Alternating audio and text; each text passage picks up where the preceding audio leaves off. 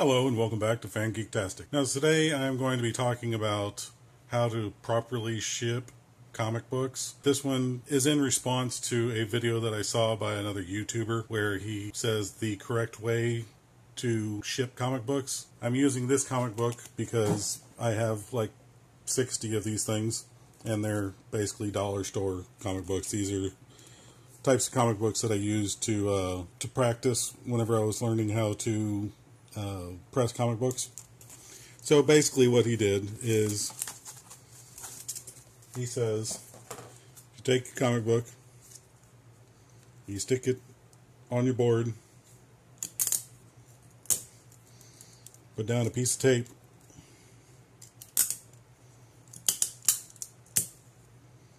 and another piece of tape, and you got it stuck to that.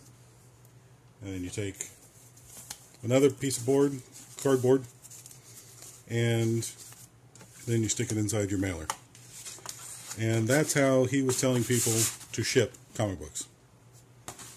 And I'm doing this exactly the same way that he did, which is these lines here are all going in the exact same direction, which means once you ship it, you stick it inside your package, get it all sent off, and the first thing that happens whenever they get it to the distribution center is it ends up getting stuck underneath something. This box here are Pro Set cards. Okay, so now it is thoroughly stuck underneath something, be it while it's being shipped or whenever it's going to be delivered. This box up here is going to be delivered to a house 3.5 miles from where you live. This is going to your house, which is the next house that he's delivering to. And what does he do?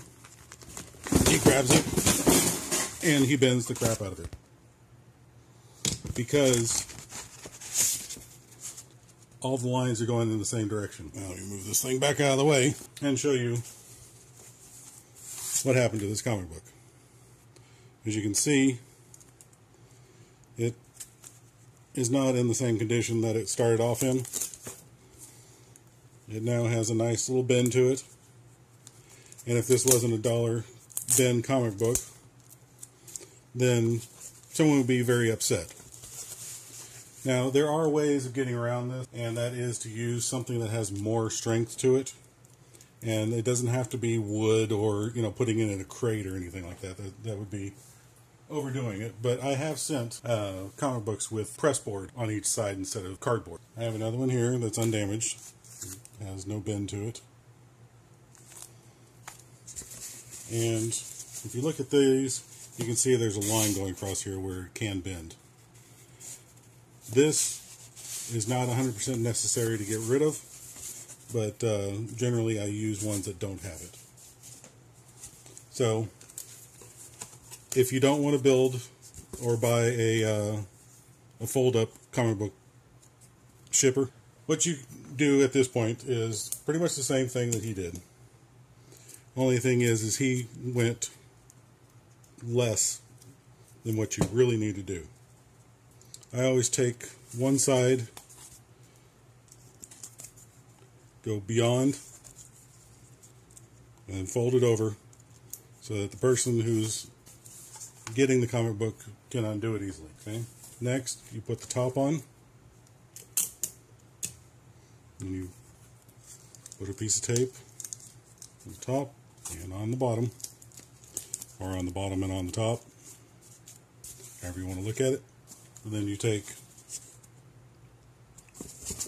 ones, if you look at this, you can see the lines are going up and down from top to bottom. You take ones where the lines are going the opposite direction, the corrugation. And then you tape these down.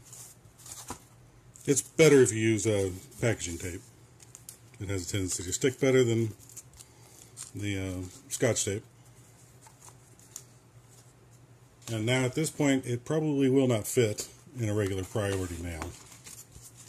Now you can make it a little shorter, so it will.